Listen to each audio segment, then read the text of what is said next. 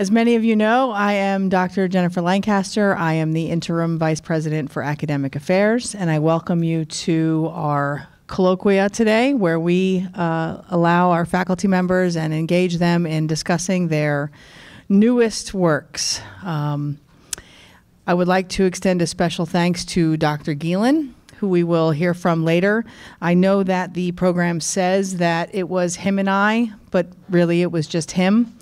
So he really deserves all the credit. And I hope this will be the first in many events that will celebrate the faculty that we have here. So thank you, Dr. Gielen.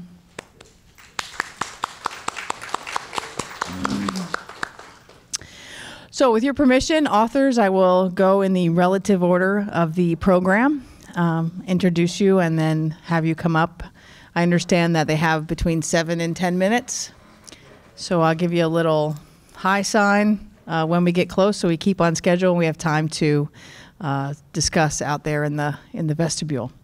So our first author is Rita Baron-Faust. She is an adjunct professor at St.Francis who earned her master's degree in public health from Hunter College at the City University of New York in urban public health and community health education, and a certification as a certified health education specialist from the National Commission for Health Credentialing. She is a longstanding member of many professional writers organizations and serves on the board of Science Writers in New York. In her own words, Rita says, "I've been fortunate to be able to combine my passion for writing with my passion for medicine as a journalist in every medium from wire services to the web." To discuss her new book, The Autoimmune Connection, Essential Information for Women on Diagnosis, Treatment, and Getting On with Your Life, please welcome Rita Baron-Faust. It surprised me that I go first. I was always in the A and B homeroom. But this book is kind of interesting. I stumbled on the subject. I knew nothing about autoimmune disease. I've written 6 books on women's health. I was at a women's health meeting, and there was someone speaking on this topic, and she was telling me how women are not taken seriously when they describe symptoms of a serious disease. So, of course, I had to know about it. And that's one of the reasons it took me about, oh my God, almost 10 years to research it from the time I first heard about it, because there wasn't a lot of information out there. And it's been very satisfying because I work with the American Autoimmune Related Diseases Association as an educator. And it's amazing when people come up to me and say, "Your book is my Bible." I'm always startled. It encompasses the diseases more common in women. But there are some rare ones that even I've never heard about. I met someone this week on an autoimmune walk who had something I absolutely had never heard of. But this book is designed to make sense of vague symptoms. You know, you go into the doctor's office, he says, "How are you feeling?" And you go, "I've had a pain here, I've had a headache." You give a laundry list of vague symptoms, and the doctor's eyes glaze over. And a lot of these diseases have very vague symptoms that come and go. And when women relate them to their doctors, they go, "Oh, that's just aging. Oh, that's just menopause. It's just a, quote, female complaint." And a lot of these diseases actually do play havoc with a woman's reproductive system. So part of this effort, like my other books, was to get women taken seriously in the doctor's office, especially for these diseases, which a lot of people are not familiar with. Trying to think of something in here. I don't usually talk about the book. I usually talk about the subject matter. But it took the publisher 10 years to be convinced to update it. And it took about 4 years to update it because everything is new. The difference is that I had a ton of paper files the first time. Now I have PDFs. I'm the queen of PDFs. But this book, doctors have told me they keep it in their office as a reference. And that, to me, is incredibly satisfying, because I'm kind of an MD wannabe. You know, I watch all the medical shows on TV, and if I could only do that. So to hear physicians tell me, and nurses too, that they use this in their practice is really very satisfying. And I'm working on a new book. It's going to be aimed at people like myself who have learning disabilities that nobody knows about. How many of you have ever heard of dyscalculia? That's 2. There are lots of people like this out there. We're numbers blind. So my next book is going to be designed not just to help women, but to help people who are struggling with this from college on. We think about helping children, but we don't think about helping adults. And it's a very tough thing to be able to deal with all the time. So there's information out there. You can go through a book and find help. It's harder to find help for something that you really struggle with mentally every day. So that's my next project. And I'll take questions later.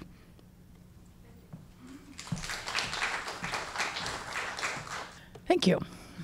Our next presenter is Marisa Cohen. Marisa is an associate professor in the psychology department and co-founder of the Self-Awareness and Bonding Lab, which is a relationship science lab. She obtained a PhD in educational psychology with a concentration in learning, development, and instruction from the CUNY Graduate Center, and then took a 90-degree turn and currently has 2 lines of research focusing on first date experiences and consensually non-monogamous relationships.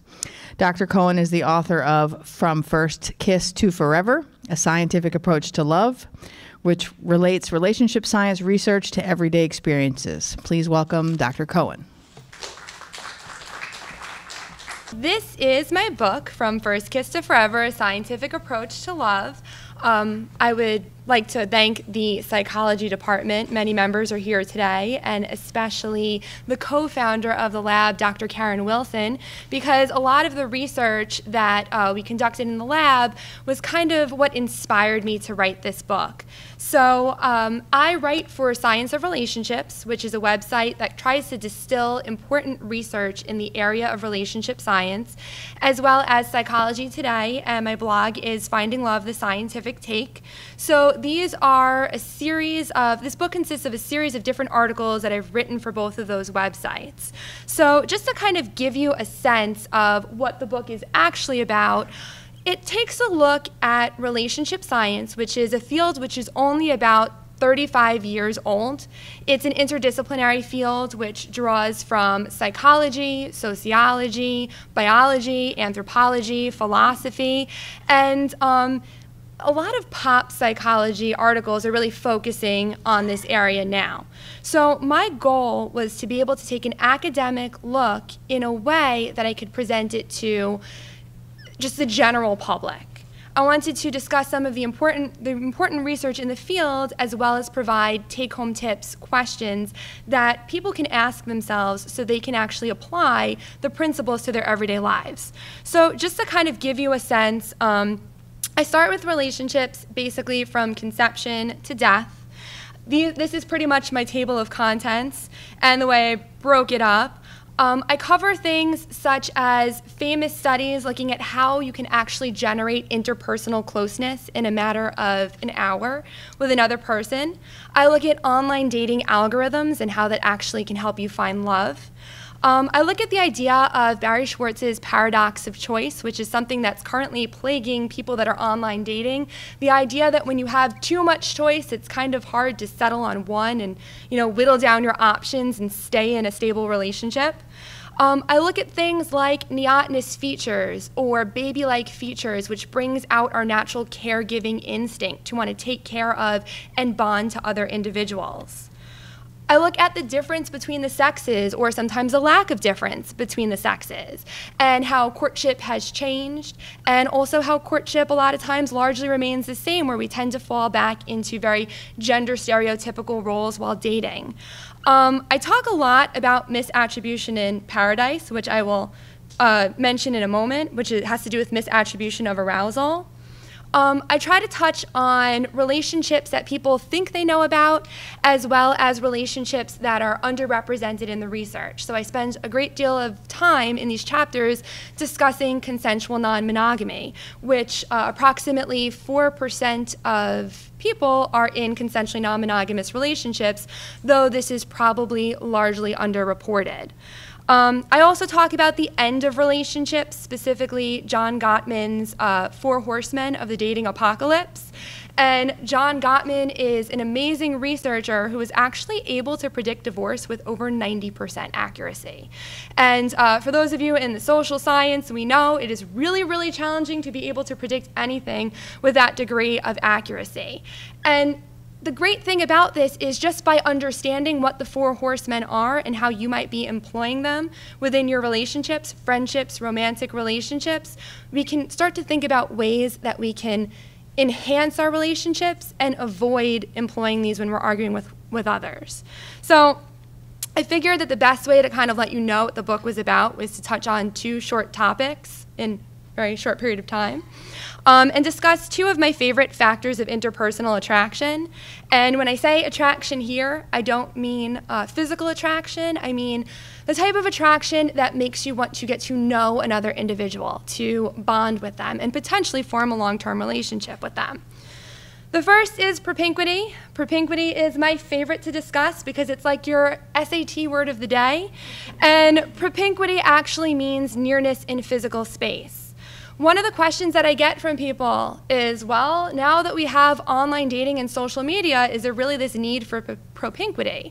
But research has shown that the first thing that people do when they get onto an online dating site is they filter within 5 miles or 10 miles of their zip code. There are people who will consider taking the train to Queens a long-distance relationship if they live in Manhattan.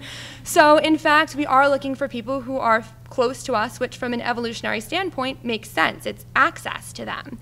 So a really great study, which was done post-World War II by Leon Festinger. For the psych people here, we know Leon Festinger. This is one of the studies that we don't talk about. We kind of focus on his cognitive dissonance, but important nonetheless, where he was examining housing patterns at MIT, and he was looking at couples, married couples who had moved in post-World War II, and they were randomly assigned to 17 2-story buildings, 10 apartments per building arranged in 4 quads.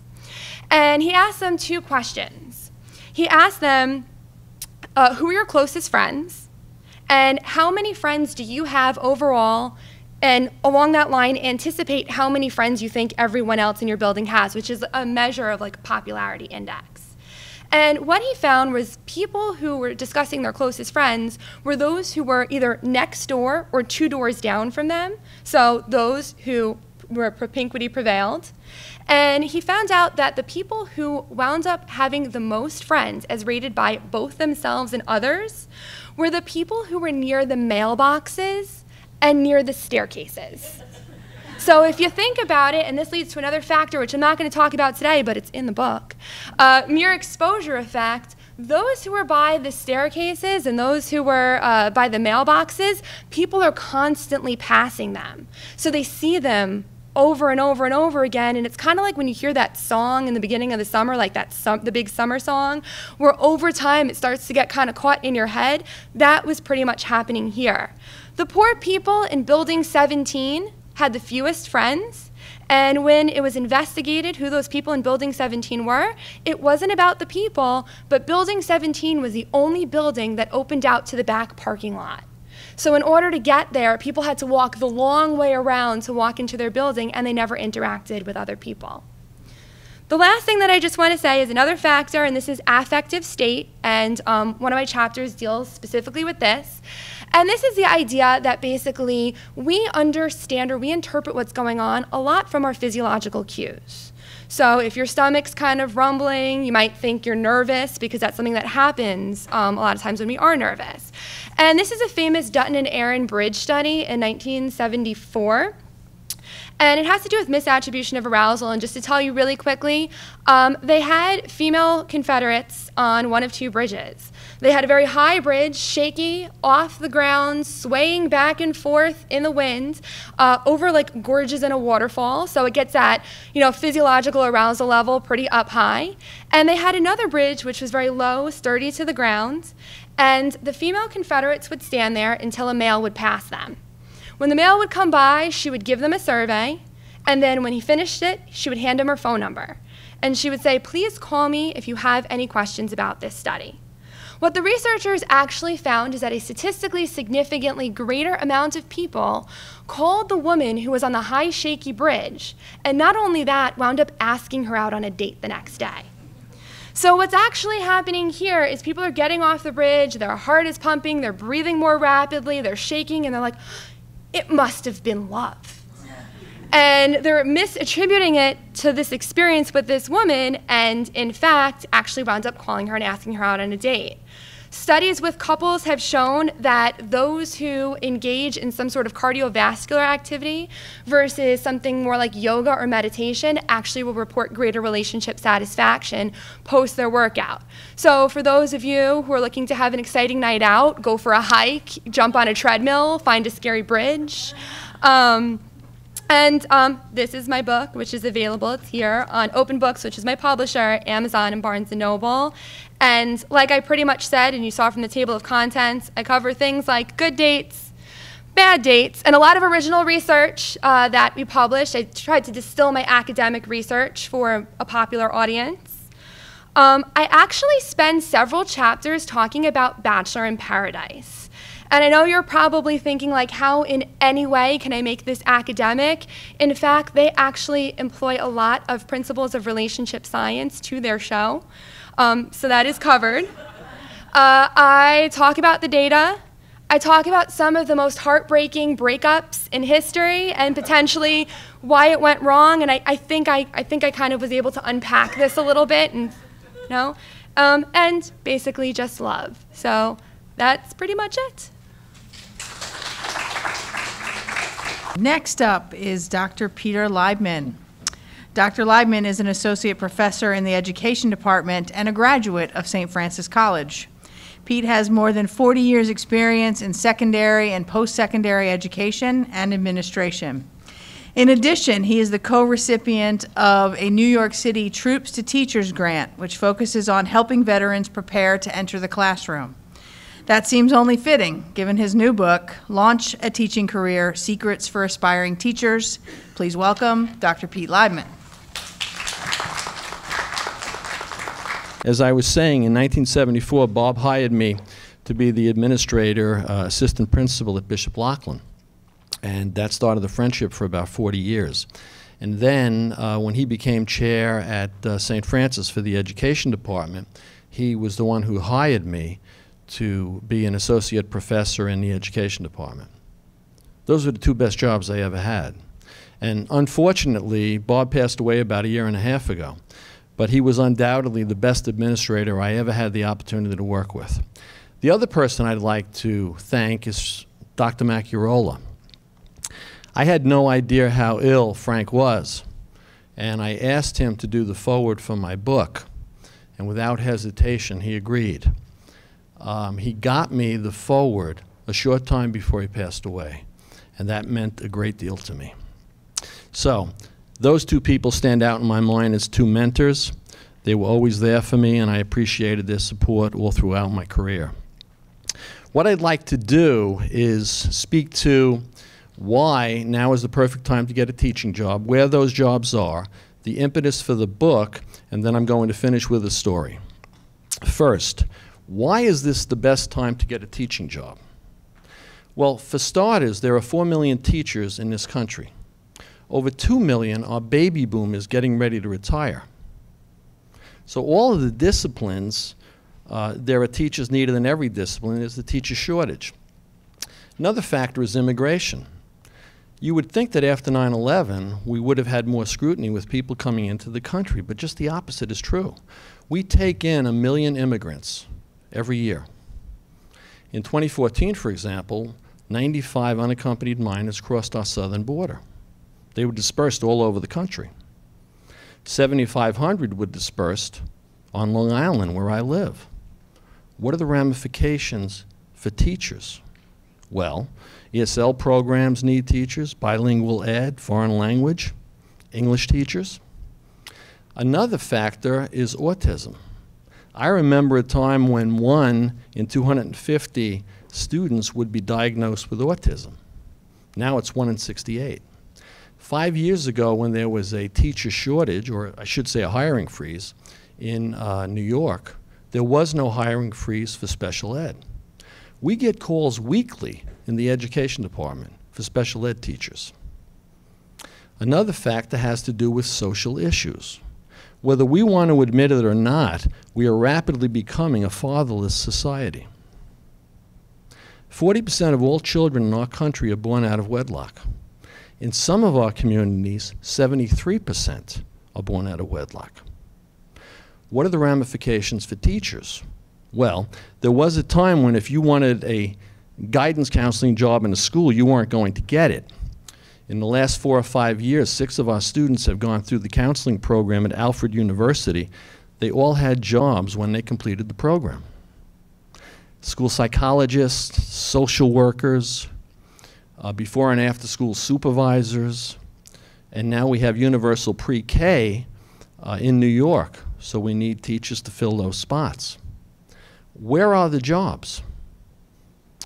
The six-pack is what they refer to when they talk about where the states are that have most of the jobs. There are 6 states that have 80% of the teaching jobs: New York, Pennsylvania, Illinois, California, Texas, and Florida.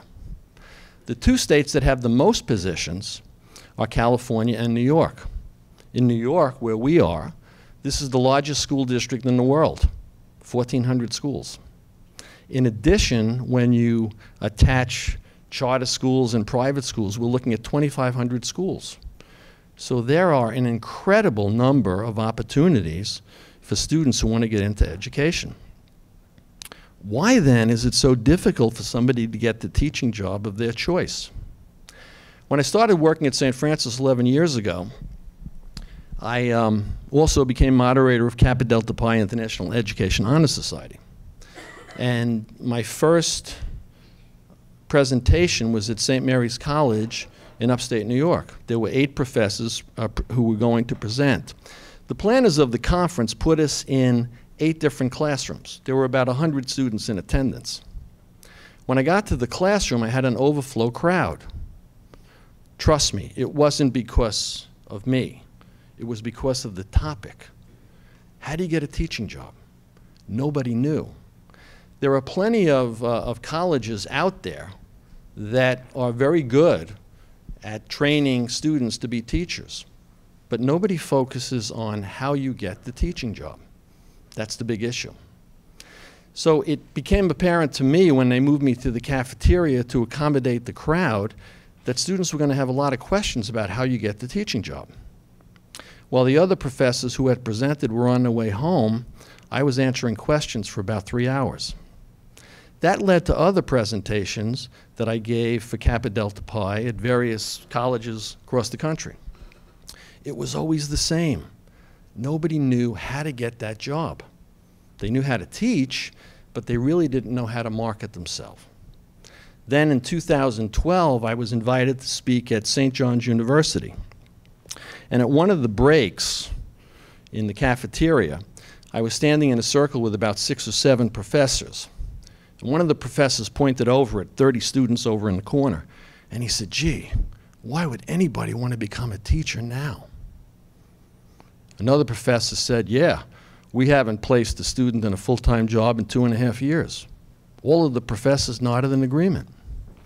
Then one of them turned to me and said, "So Pete, what do you think?" And I said, "Well, to be honest with you, I think this is a perfect time for somebody to get into teaching. Our students at St. Francis College are getting jobs in record numbers." After a few moments of awkward silence, Mr. 2.5 years turned to me and he said, "Well, why don't you write a book?" And I decided to do just that. What I'd like to do now is share a story with you. My students tell me all the time that I have 1,000 stories, something for every concept, and I do. When you've been teaching and being in education for 47 years, you're going to accumulate a lot of experience. This is the conclusion of my book, and I'd like to share it with you. I hope it resonates with you. The story goes something like this. In 1975, I was a rookie assistant principal at Bishop Loughlin High School in Brooklyn. It was the day before Thanksgiving, about 4:30 in the afternoon. As far as I knew, everybody had left the building. And my last task each day was to go through the building to make sure that nobody was lurking in the shadows. My tours the previous 3 months had been uneventful, but that was about to change. I took the elevator to the 4th floor, made a sharp left turn into the main corridor, and immediately I heard and saw something at the end of the hall. As I got closer, my eyes narrowed, and I could see that someone was seated in the hall, back up against the locker, legs out into the corridor. And as I got even closer, I could see that he was crying. His shoulders were moving up and down violently as he cried. I knelt down, put my hand on his shoulder, and I said, and he looked up, and I could see that it was Junior Brian Johnson. I said, "Brian, no matter what happened, it isn't anything we can't fix." And I encouraged him to come down to my office where, after about an hour, I had the whole story. Basically, what happened was he was called upon to read in class earlier that day, and he wasn't a very good reader. He started to stumble over even the simplest words, and the students started to make fun of him and mimic him. The teacher, not known for his sensitivity, said, "What's the matter with you, Brian? Can't you read? Somebody else take over for him." Brian cut all of his remaining classes and went home. And when he got home, he found his father waiting for him with Brian's report card in one hand and his belt in the other. And as he beat the boy, he said over and over, "I have a stupid son. I have a stupid son." The lessons of that day weren't lost on me. There are 4. First of all, what we had here was a conspiracy against this young man. He was told by his classmates, his teacher, and his own father that he couldn't be successful academically. Because he heard it from so many different sources, he believed their words. As a result, he never worked on his challenges. And as a result of that, he never improved. And that just reaffirmed what everybody was saying about him all along. So lesson number 1 is never ever be part of the conspiracy. Number 2, people do pretty much what we expect them to do. Set the bar high, and you'll be amazed at what your students can achieve. Lesson number 3, don't focus on the infraction. Look at the reason behind the infraction. And lesson number 4, and most important, mediocre teachers are surrounded by mirrors. It's all about them. They are the center of the universe. They focus on what they teach, not what students learn. The problem with being surrounded by mirrors is that your own reflection obscures the view.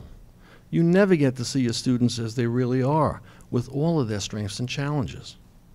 If you really want to be a master teacher, those mirrors have to dissolve, and then something magical happens.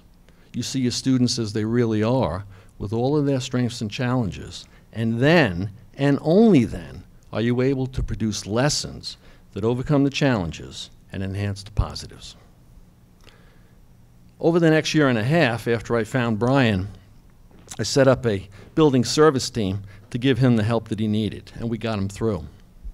Okay, fast forward about 35 years. I go back to the school for an alumni reunion. I'm online for dinner. Actually, it was my third portion of Swedish meatballs.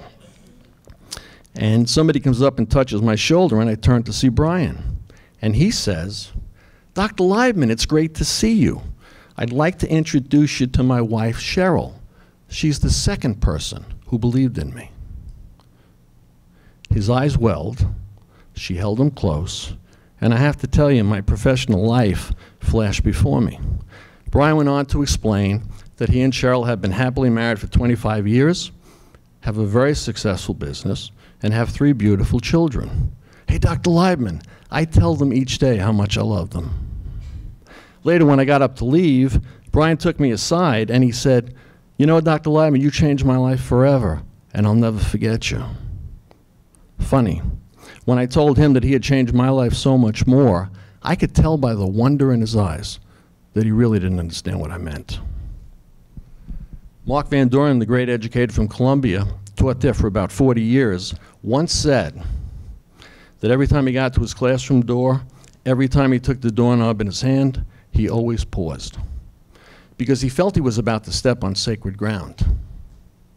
Now, there was a man who truly understood the incredible opportunity and responsibility we all have as teachers. William Barclay once said that the 2 most important days in your life are, number 1, the day you were born, and number 2, the day you discover why. Folks, I have to tell you, I discover why every single time I walk into my own classroom here at St. Francis.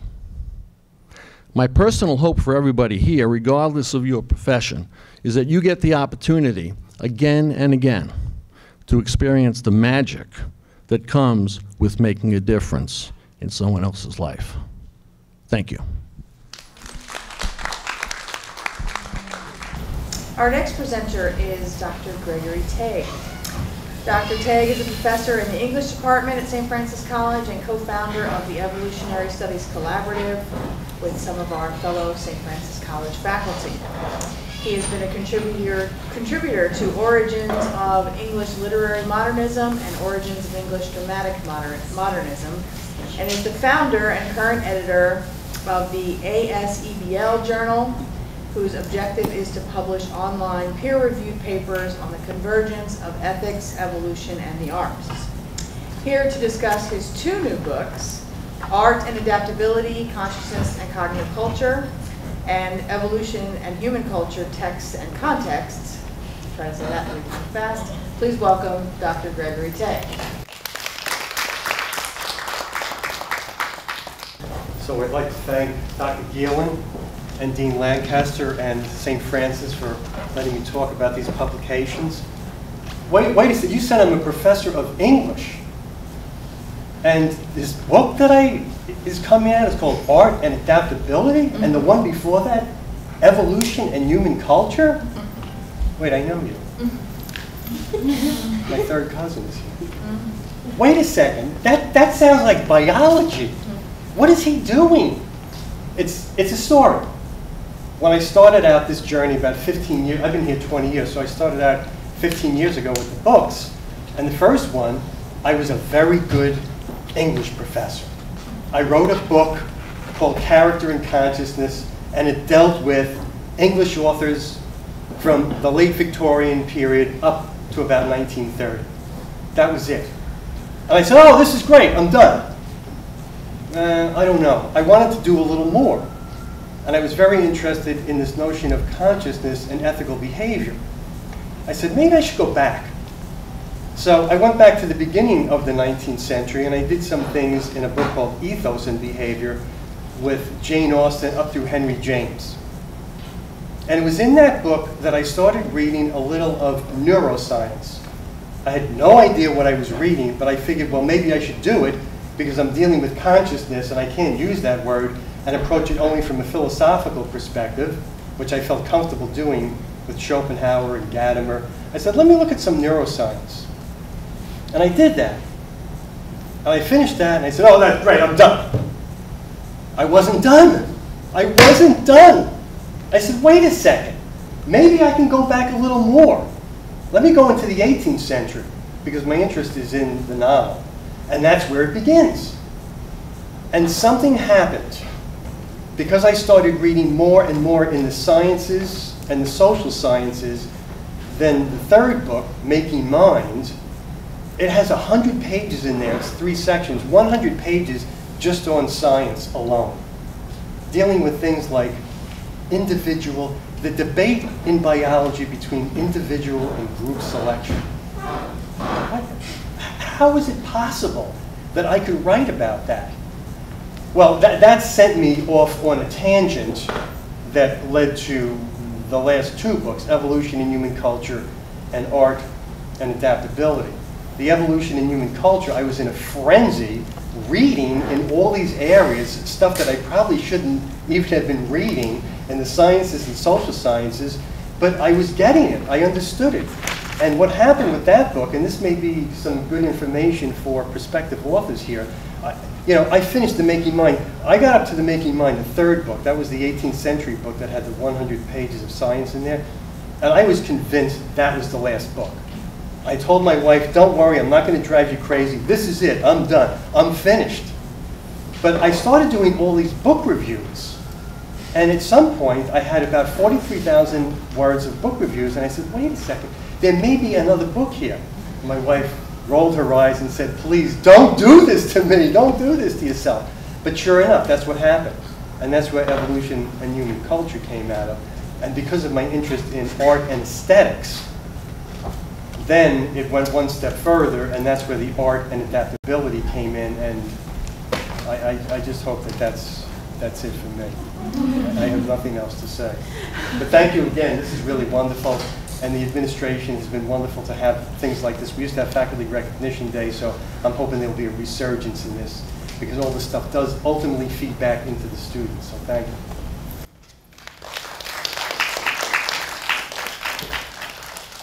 Our last presenter, perhaps, Dr. Horowitz, is not here at the moment.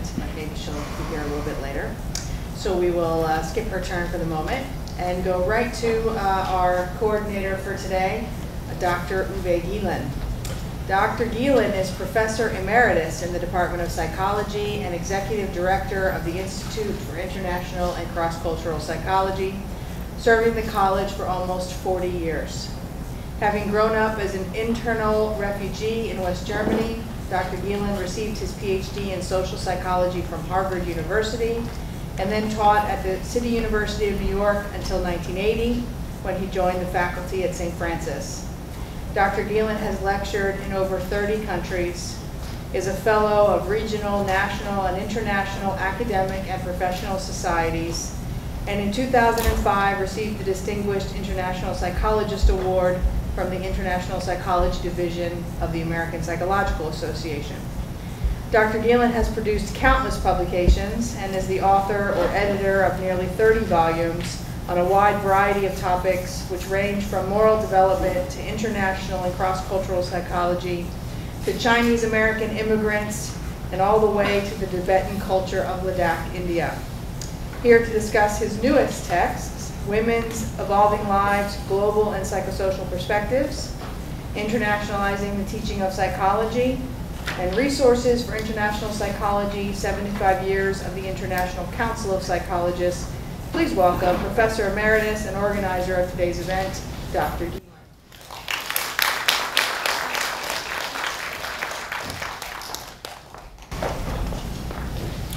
During the last few decades, I have been heavily involved in international psychology organizations. And in a way, it started when I was 17, because as a high school student, I went to a little school in a small German town. Because of some odd reasons, I won a French scholarship to travel. And I decided to go to Istanbul, the most exotic place I could think of in those days. Now you hop into a plane and it's much easier. Right? And from then on, I would sort of, quote, run around the most far-fetched places I could think of. For instance, I once hitchhiked through Afghanistan, rather stupid in a way, when you still could sort of do it, including Bin Laden country. Right? And what I wanted to find out is how societies that are truly different from Western societies, how people think, what they're doing there. Right? Not always attractive societies, there varied a lot, right? But I just was curious. Later I got involved in psychology in a bunch of international organizations, and I started to edit books on this topic. I decided to co-edit books because psychology now is active in about 150 countries, and there's no creature on earth that can be competent in discussing psychology in 150 countries. You can sort of discuss trends, this, that, and the other, but you can't truly understand what's going on, right? And so there's always a bunch of people, 2, 3, 4, with whom I'm working together, not always the same. And this year, for the first time, there are actually 3 books that are coming out or have come out. The first one is called Women's Evolving Lives, Global and Psychosocial Perspectives. And that book is edited by 4 of us, including Carrie Brown, who is actually a Native American, myself, and Judy Koyansky, and who is at Columbia University, and is another one of these world travelers, right? And also honorary professor in China. And finally, Judy Gibbons, who is, now that she's retired, lives mostly in Guatemala, where she also sometimes taught. I'm not going to discuss this book because I thought it's better to discuss one book in detail, relatively speaking, rather than go for 3 minutes through 3 different books. One second book, which will come out probably in December, it's called Resources for International Psychology, 75 Years of the International Council of Psychologists. That's a group that I've been involved in for several decades. Interestingly enough, it was founded by women in 1941 in the United States, who sort of felt excluded from the war effort. Right? Later, males were allowed to join, and still later, international people were allowed to join. And off and on, I was the president at some point of this bunch, and so on and so on.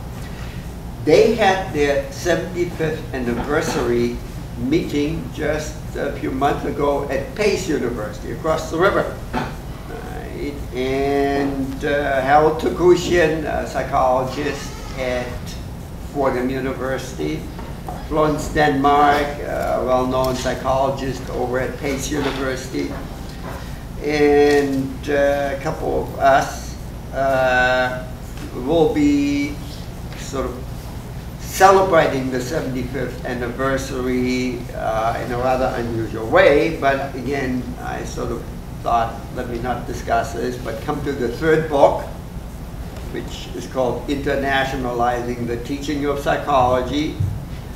Came out about 6 weeks ago, because that's the most detailed book I've been working on for a while. The 3 editors are Grant Rich, a psychologist out in Alaska, myself, and Harold Tokouchian. But altogether, there are 73 contributors from 21 countries, all over the world. Right? And let me repeat, why are we doing this? Because we sort of feel if you want to do international psychology, you better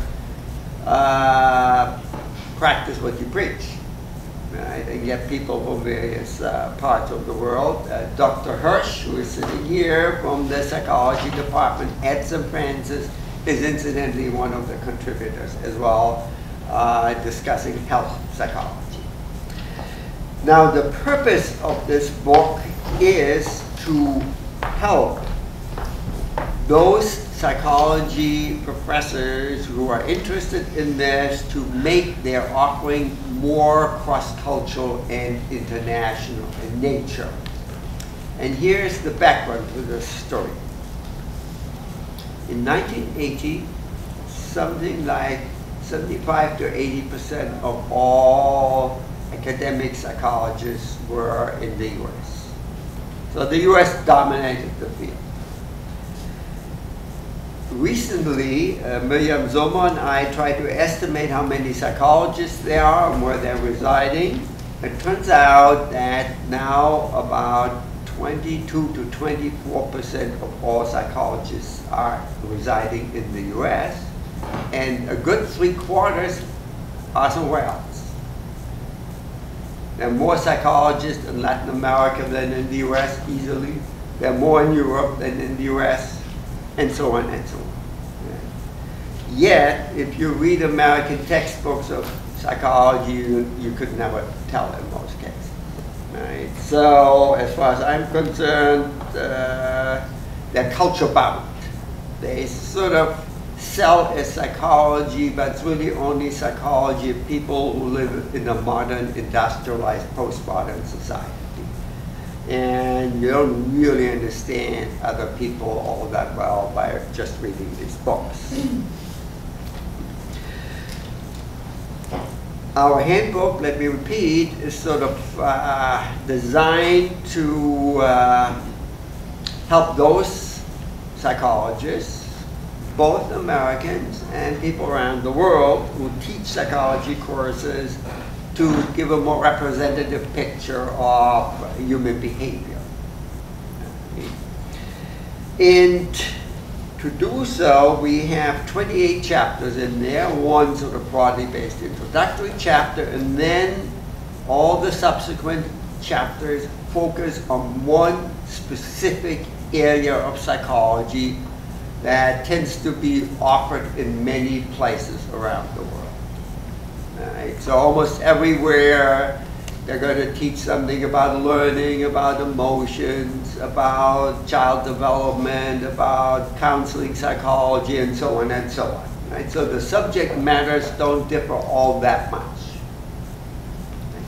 Of course, you can't represent all subject matters. The American Psychological Association has 54 divisions, each focusing on some specific area. And I don't think anybody wants to read a book about 54 areas of psychology. So we just picked the ones that we felt were most commonly offered. Right? Now, since there's no point in covering 17 different areas, I will focus on one. Namely lifespan psychology, which is offered in just about any country. Not only to psychology students, but also, for instance, to students in education. Most education students have had some developmental psychology course. American children make up 4% of the world's children. 96% of all the children live somewhere else. For instance, there are 440 million children below the age of 18 living in India.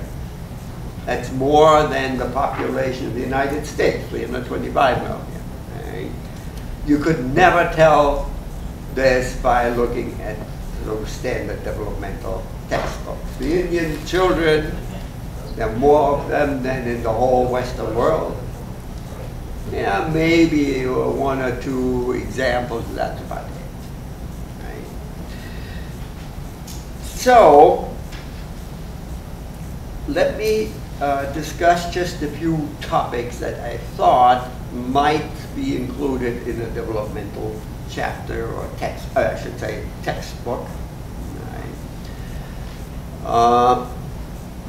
95% of humanity's history was spent in what people call foraging or hunting and gathering societies. Right? Humans came into this world as a separate species around 200,000 years ago, or something like this in Africa. Until 10,000 years ago, everybody on this earth was a hunter-gatherer. Today, these groups are disappearing, but there's still some left in the Congo, for instance, in Central Africa. The Cohen people, that's how they pronounce themselves, in Namibia, Southern Africa, and so on. Right? So, what lives do children live in such hunting-gathering societies? And since we just heard something about evolution, that's what we biologically are primed for. We're not primed to live in New York City with 8.4 million people. We're primed to live in little groups. The average hunting-gathering band has about 30, 35 members. Maybe a dozen children. And that has huge consequences. And one other difference, incidentally, is this, which is rather sad. Historically, 30 to 50% of all children died. And that's true whether you are in the United States in 1600 or you are in various other types of societies. Today, almost no children in the United States die except a few will have accidents and so on, but the death rate is extremely low compared to what happened throughout most of history. So if you're in one of these hunting-gathering societies, right, at least if they are not touched by the outside world, which also includes modern medicine and all sorts of other things, right? The average child will have one or two siblings that die. Right? Most modern children are sort of kept away from that. The second difference is no age segregation. If you have 12 children, and that's the whole society, right? It doesn't matter what age a given child is, that child will interact with all the other kids. Right? Our society is completely age segregated. There are studies of fathers, for instance, among the so-called Aka, that show that Aka pygmy fathers interact more with infants and young children than any other group of children that has ever been studied. Right? In fact, if you grew up in this society, you're sort of really growing up in a group. Right? And much of the time, your mother's just one out of several male or female persons. Right? And you may be breastfed by all sorts of other women if they are, you know, obviously in the situation of breastfeeding. That would be totally normal. Why don't you ask your neighbor to breastfeed your child? The children are quite creative. They don't have any toys. Right? Many American children have hundreds of toys. It's not unusual anymore. Right? So whatever they play with, they have to create themselves. Right? They have plenty of autonomy. And they learn adult responsibility in this sort of playful way, right? So they can make up little bows and arrows, especially the boys, and they hunt cockroaches or whatever they can hunt, right? And little bit by little, they learn these skills. There is, of course, no state, no police, there is no school, there's no writing system. Right? It's just a totally different world.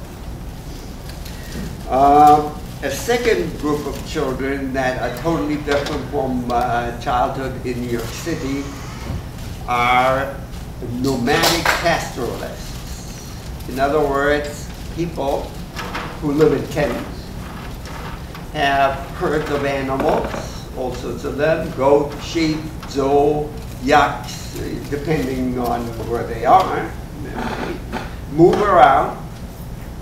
And one group that I'm personally familiar with are Tibetan nomads.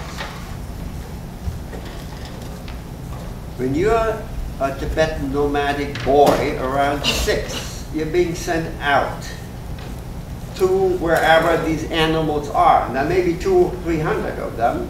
right? And you will be one of the people responsible for these animals. They give you a slingshot. You know, you sort of do like this with a stone. And by the age of 10, these little boys can hit a target at 100 yards. Now, whom do they have to hit? Wolves, eagles, foxes, plus their own animals so that they don't stray and become victims to whatever predators are around. Now, if you would send your boy at age 6 or 7 out there to defend your animals against wolves, that boy will be taken away from you in 5 seconds. That will be child abuse. Right? But that used to be the normal way of growing up for these boys among these Tibetan nomads. 320 it is. It's 320. Okay. So, so clearly these are just 2 examples, and you know we could go on and on about children's lives that are completely different. I'm going to mention only one more example because it's to me also quite striking. In the year 1800, the average American woman had 7.5 children, and almost most likely lived in a rural area. Right? When I tell my students, female students, most psychology students are females, you probably know that, right? You want 7.5 children, they look at you like you're crazy. Right? And yet that was the average number. It so happens that the highest fertility rate right now is in an African country called Niger, 7.6 children, almost exactly the same number as Mrs. Johnson, 1800, in some village wherever in Illinois. Right? So, life for these children, and these are American children, right, was entirely different from life as it is now. Right? For one thing, when you have all these siblings, you, especially if you're a girl, are responsible for bringing up some of these kids. Okay. This sort of modern individualism is unthinkable in this type of environment. It doesn't make any sense. And that is true in many other societies, even today, that are called collectivistic. American society was much more collectivistic in 1800 than it is now. Right? So in an odd way, by looking at these kids somewhere in an African country, you're in some ways closer to what American kids experienced in 1800 than American kids in 1800 are to modern American New York kids, for instance. Right? So it isn't simply, you know, it's all American in these textbooks, it's all modern American. A tiny little excerpt of human history and human society. So the book then, what it tries to do is it tries to tell the reader, if you teach developmental psychology, here are 20 annotated references that talk about children in other situations and other times, adults in other times, and so on and so on. Right? And it includes movies. Right? Some you can find on YouTube, these little videos, but also longer ones. You know, for instance, there's a famous series of DVD on preschool in Japan and in the US and in China. Right? And that was done twice, right, within the last 25 years. It's quite interesting to look at what it means to go to a Chinese preschool. Here's one image. You see a bunch of these little kids all sitting, it's potty time, they all sit on their potties, right? And whether you are ready or not, doesn't matter. Right? In contrast, Japanese children, and some of the most interesting contrasts are between Japanese and Chinese children, not simply between American and East Asian children, right? Get in certain ways the opportunity to settle their own quarrels. Right? More than American kids and more than Chinese kids. It's rather surprising in a way. Right? And you get a very different form of collectivism. So that's the book that we have been publishing, and now we're waiting for the reviews, and hopefully there will be positive. Thank you so much.